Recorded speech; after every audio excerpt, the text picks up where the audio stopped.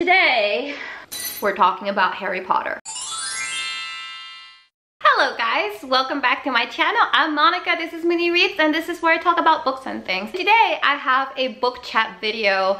Again, if you don't know what my book chat series is, I actually made a playlist of my book chats, which is basically, this is an unscripted series where I talk about bookish things that have been gnawing at my noggin, and I basically just tell you what I think about them and why I think these things and that kind of stuff. So if you're into that, this is what this series is. Now, clearly, I don't dislike Harry Potter. I actually, disclaimers, I love it. We're already off to a good start. It's not that I dislike Harry Potter. I actually really love the world building in Harry Potter. I appreciate that Harry Potter, like Twilight and like The Hunger Games and like Divergent and all of these books, were or are the reason why we have so many readers today when reading had fallen out of fashion. I don't hate on that. But here's the thing, I actually don't really like the Harry Potter books. There, I said it, I don't like them. I don't like the main characters. I think there's a lot of bullying that is justified in those books, and I understand that they're from like a kid's perspective, but I don't know. I just feel like there's a lot of questionable things in those books that, reading them as an adult, I don't appreciate them. But here's the thing, I read them as an adult while most people read these books as kids. So what happens is that these books represent like a really big, momentous time for many people's lives. I know that, for example, for my husband, this was the first time that he really got into reading with his family. And this is such an important thing. I just realized I should have painted my nails green for this video so that I could go on with my like Slytherin aesthetic. So what are we talking about today? We're talking about the fact that we really need to stop comparing other books to Harry Potter because it's to the detriment of those books. Again, this was the first time most of us read a magical book. This was the first time that most of us actually sat down to read. And this was the first time for a lot of us that a book really captured us. There's a lot of nostalgia involved in that. There is so much nostalgia in that saying this book is like Harry Potter but in space is gonna set that book up for failure, because when we tell people this book is like Harry Potter, that stirs something in a lot of people. It's like when I tell people this book is like Star Wars, you know? If somebody tells me this book is like Star Wars, I'm expecting some shit from that book that is probably not going to be there, because Star Wars represents so much more than just a movie for me. It represents time with my dad. It represents the first time that I felt like I could be part of something bigger. It represents so much that the moment that somebody tells me this is like Star Wars, there is no way that book is gonna live up to that. There is no way. And I know that when we say this book is like this book but with this mix, or like this book is like this book, we're not trying to set people up for disliking books. On the contrary, we want them to read those books. But the thing is, there's so much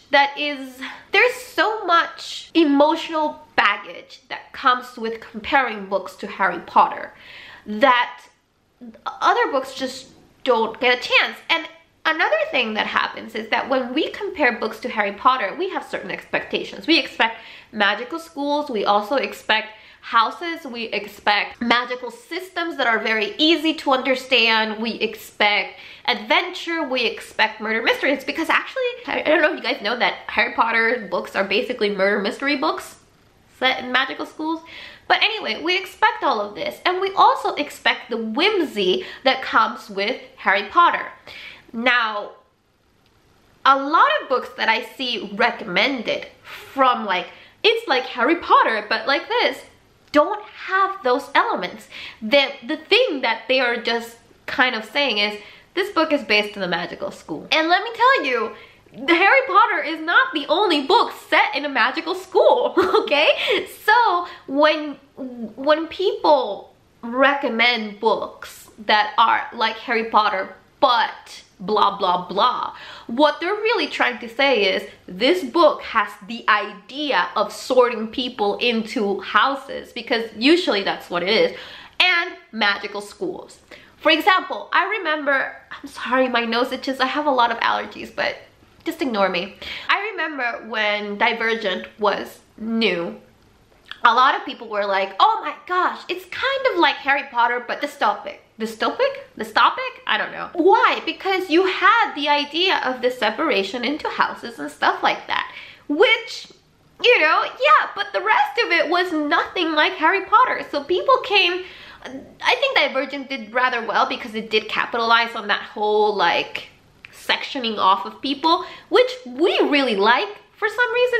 No, not for some reason. It's the same thing why we like horoscopes, or the same thing why we like people whose initials are the same as ours and stuff like that, because we like finding things in common with people. So I have here a couple of books that found themselves kind of fucked by the Harry Potter comparison. Now the first one is Nevermore. I keep hearing that Nevermore is like, oh my god, it's like Harry Potter, but if the like Harry Potter is actually a girl. And I have read Nevermore, and I don't see it. And I think that that's the reason why Nevermore is not more popular. It's because people keep expecting this to be like Harry Potter, and then they read it and they're like, this is not like Harry Potter.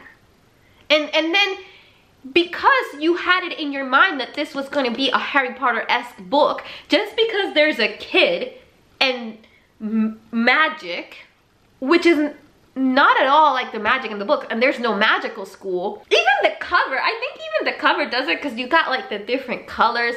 And I think that this book on its own has so much merit, but because we compare it to Harry Potter all the time, not so many people are liking it because they're expecting Harry Potter, when really this is not Harry Potter-esque at all.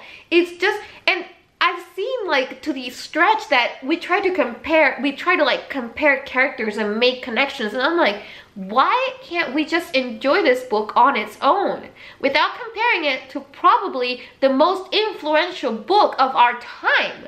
That's not gonna do this book any justice. And oh my god, and we don't do this. Like, I don't talk about, I don't know, like we don't do this with other books. I could easily compare, for example, Frankenstein and Phantom of the Opera. I could say like, well, imagine like Phantom of the Opera is like Frankenstein but with a bit more romance, and that would be technically correct.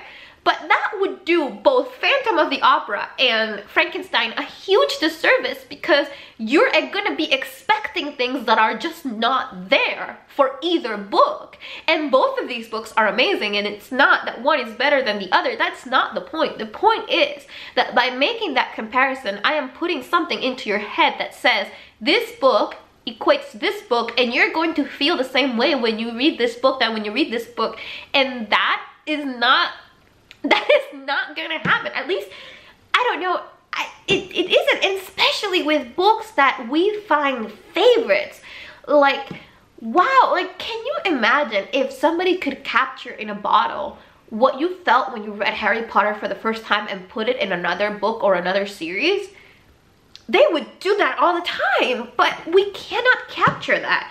Again, I have two more examples of books that have been wrongly judged for the Harry Potter comparison. We have The Magicians by Lev Grossman, which has been described many times like, oh my god, it's kind of like Harry Potter but for teenagers.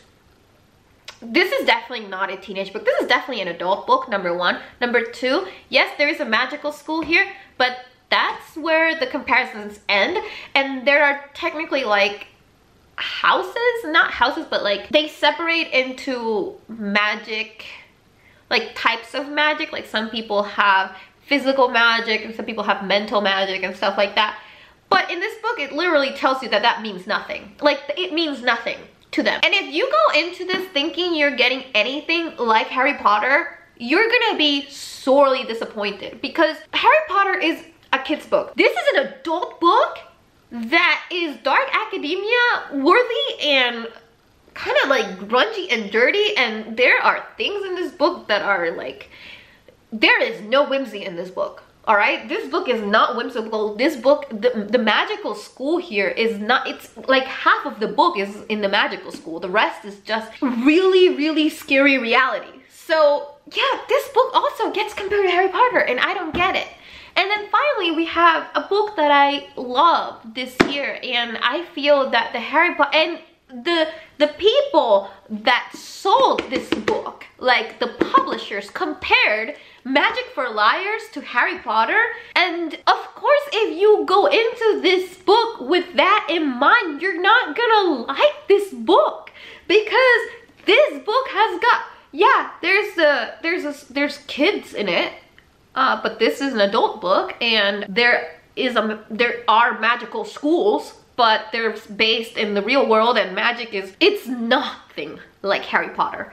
All that they were saying was that they were trying to capitalize on the idea that we like magical school books, and this one has a magical school in it. That's it.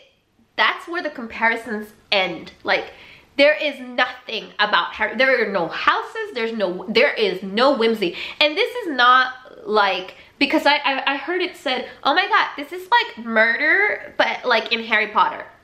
Fuck no. No. This book is, again, gruesome. There's a lot of questionable things in this book, but that I really like.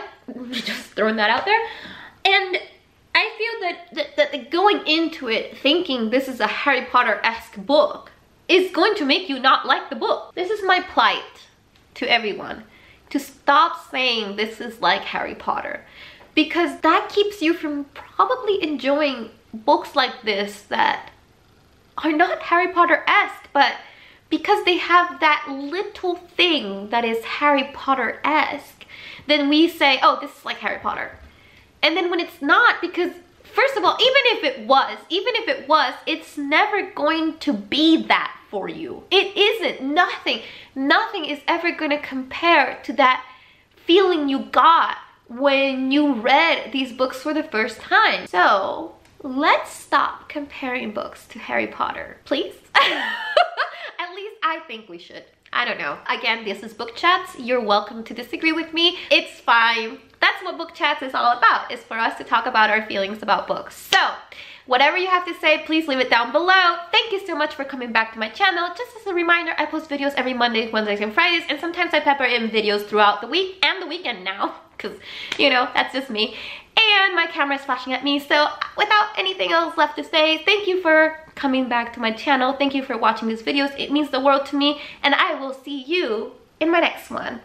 Bye, guys, and remember, Slytherin House is the best house.